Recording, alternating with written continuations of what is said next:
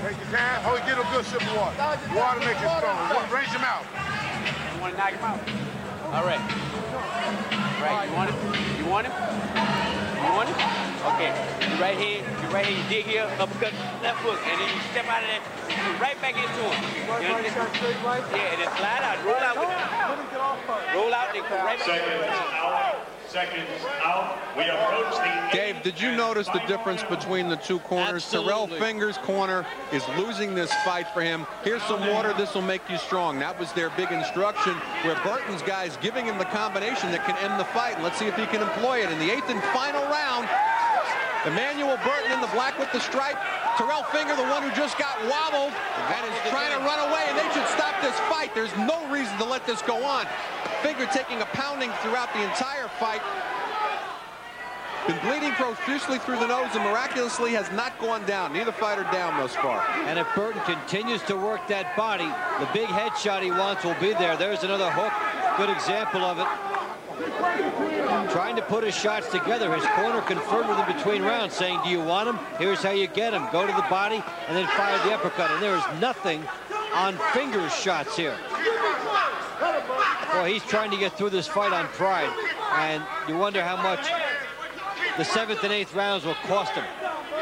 Finger's only fought 6 rounds since 1996, and that's certainly costing him right now. On the other side of the coin, Burton in June went 12 rounds, getting stopped in the 12th round by Allan Vester for the IBF Intercontinental title. And sometimes when a fighter looks back on a tape, what's worse than perhaps being stopped is being utterly controlled in the last 2 rounds of a fight and having it taken to him. And that might hurt his confidence more.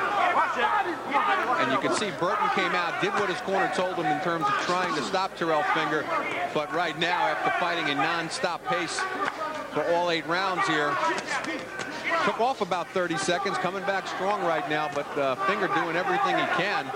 One thing his corner didn't tell him was that he needs a knockout to win this fight, and unofficially, I got him behind 69-64, and I could have made some of these even 10-8 rounds. Well, right now, oh, and down he goes! Finger down on his back. They shouldn't even count to 10. Stop it now. It's all over.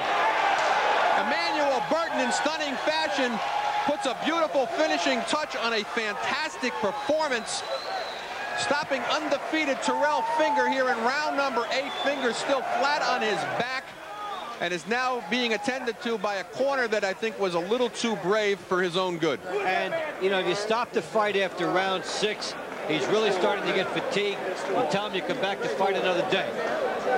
When you look back on this fight, he's going to see that he ran out of gas, didn't have anything, and then was stopped. A debilitating psychological effect on him as well, I believe, after that. And for Emanuel Burton, continued good pressure to the body, and he stayed with it, and he showed that you don't sit on a lead. No matter what, he came out, he continued to do what worked for him up until that point.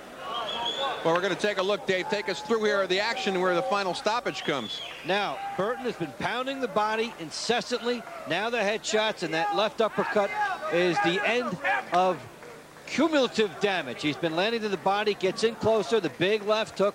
His corner had told him work the body first. And there's 3 big headshots right there after the body, and Burton goes into that dance. He knows it's over, and Finger is up. And the uppercut's been the ticket all night long, and that was a beauty. Left thrown from a little far out, and if you were with somebody that had a little bit left going, you may not want to throw the left uppercut from that distance, but he did, dropped it in there, and that was all she wrote. And I think you brought up a